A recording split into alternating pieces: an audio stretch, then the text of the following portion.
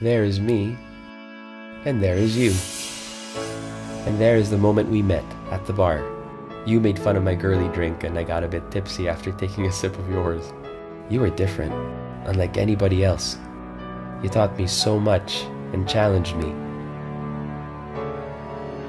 There was chemistry, and there was electricity, at least for me, even when things fell apart. You taught me how to taste, how to really taste, and taught me a different way of seeing things. When we were together, it was our world, like there was nobody else. You showed me a side of the city I'd never seen, including the hidden things. And sometimes it even felt like we had a family. And now, just like this city, you are home.